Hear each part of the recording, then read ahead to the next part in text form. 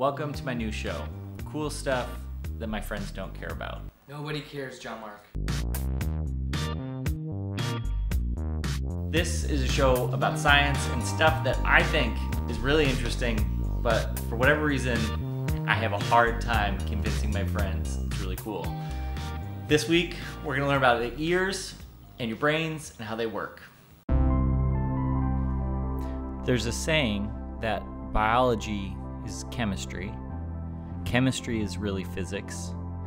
Physics is math, and math is actually philosophy. And that works, right? Cells are really just a bunch of molecules reacting with each other. Chemistry is all about the forces of attraction between elements. And if you've ever taken a physics class, it's literally just equation after equation.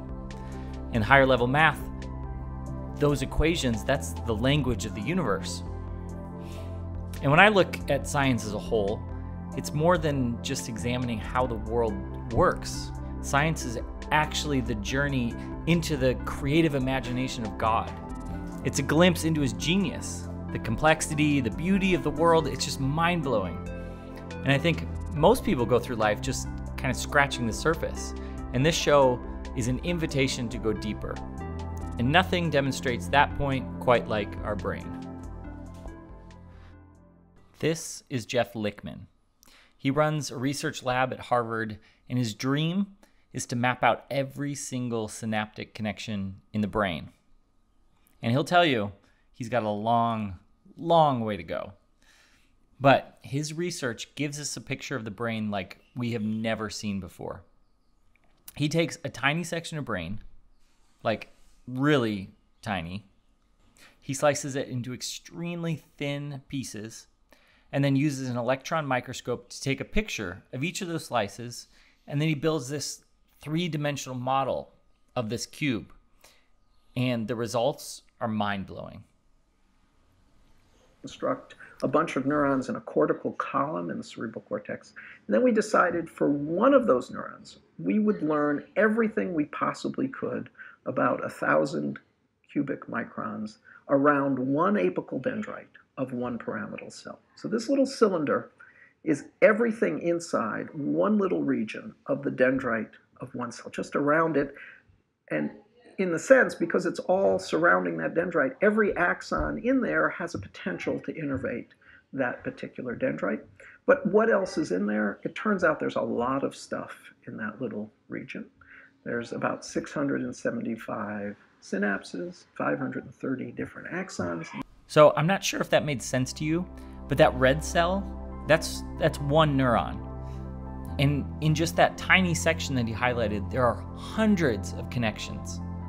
And all our neurons are firing as we take in the world. Some are telling their neighbors to react, some are telling them to calm down, and this one neuron takes all that information in and they decide, how am I gonna react? And in all of this noise that's happening, our consciousness rises. Now, before we finish, let's take a look at how our brains receive sound. There's so many inputs, but how do we take the pressure waves that are moving all throughout the air and convert it into something that our bodies can understand and process and make coherent? Check this out. The cochlea is shaped like a snail and is the size of a garden pea.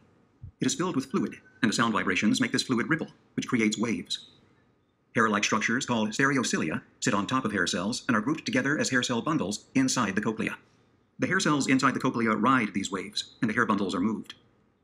The hair bundle on top of the hair cell turns these movements into electrical signals. These stereocilia, the little ones, beat towards the big one called the kinocilium. It actually stretches the tip links and opens up these channels. Now, who comes in? Who comes in?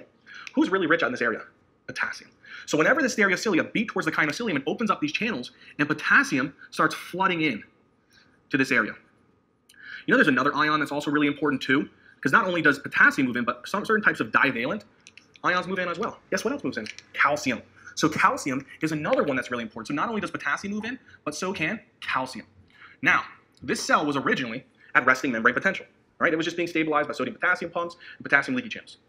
But look what starts happening. We start increasing the calcium in the cell, and we start increasing the potassium inside the cell. what is that going to do to the cell? It's going to depolarize the cell. So it's going to produce a change inside of the cell's membrane potential. What do I mean? It's going to lead to, again, depolarization. And as it becomes depolarized, guess what happens? Remember that calcium?